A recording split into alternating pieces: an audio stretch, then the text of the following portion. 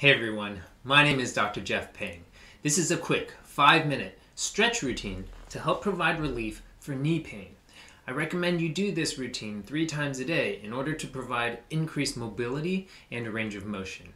Feel free to follow along as we go through all the movements in real time.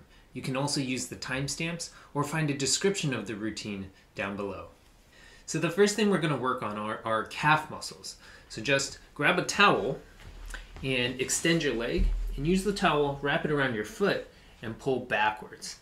And where you're going to feel it is in the lower leg muscles where all your calf muscles are. And our calf muscles can get really tight and because they're really important in running, in walking, in going up and down stairs, in hiking. And sometimes they can get really tight.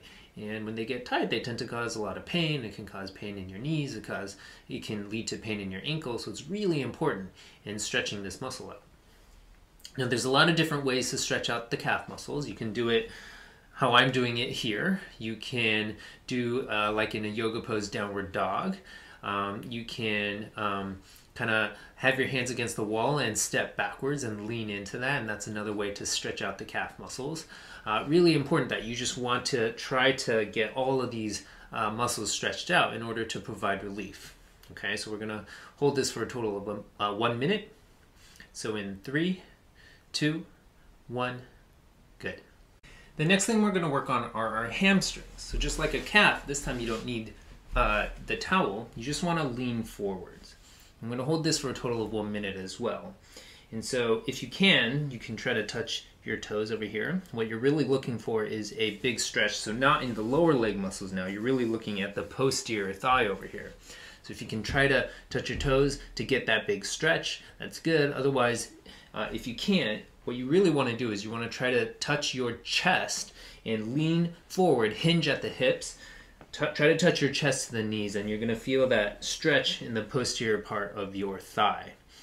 Now our hamstrings are really important in flexing the knee, and it's really important in providing knee stability.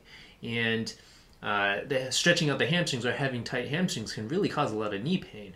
It also can lead to a lot of pelvic problems and low back problems because tight hamstrings tends to rotate the pelvis backwards and cause a posterior pelvic tilt. So we're going to hold this side for a total of 1 minute. In 3, 2, 1, good. So the next thing we're going to do is we're going to work on stretching out our glutes. I'm going to show you a 90-90 stretch. So 90 degrees here, 90 degrees here, hinge forward at the hip, and try to touch your chest to the ground. And where you're supposed to feel this is you're going to feel it all the way in the back of your hip where your gluteal muscles are. And the reason we're doing this is because our glutes, when they're really tight, or if our hip is really tight, it tends to affect our hip rotation. In our hip rotation, if your hips are not aligned well, that affects our knee alignment, and that can lead to knee pain. So things like patellofemoral pain syndrome, it can affect things like patellar tracking disorders. And so it's really important to maintain mobility and range of motion in our hips in order to make sure that our knee is also getting better. Now, there's a lot of different ways to stretch out the glutes, and you can check out my hip video to learn more about the pigeon pose. But we're just going to hold this for a total of 1 minute. So a few more seconds in 3, in 2, in 1. Okay, good. The next thing we're going to work on are our hip flexors. So grab that same towel. This time you're going to put it under your affected knee. And if you have a pillow, a towel will work just as well. And what you want to do is this leg 90 degrees, and you want to lean forward. And you're going to feel this stretch right here in the hip flexors. And we're going to hold this for a total of 1 minute as well. Now the more you lean forward like this, you're going to feel a deeper stretch in those anterior thigh muscles in your hip flexors. The other thing you can do is you can lean backwards like this. So lean your lower body forwards, lean your upper body backwards to get a bigger stretch. And again, we're working on stretching out the hip in order to provide alignment in our knee. In addition, part of our quadricep muscles also starts and originates in our hip, and we're really trying to stretch that out too. And so this is going to be really important in terms of stretching out the hip in order to provide relief in our knees. So we're going to hold this for a total of 1 minute. In 3, 2, 1, good. The next stretch we're going to work on are quadriceps. So just like that hip flexor, put that cushion underneath your knee. Same thing like the hip flexor stretch, but this time instead of leaning forward, you're going to try to grab your heel and pull it up towards your glutes. So just like this.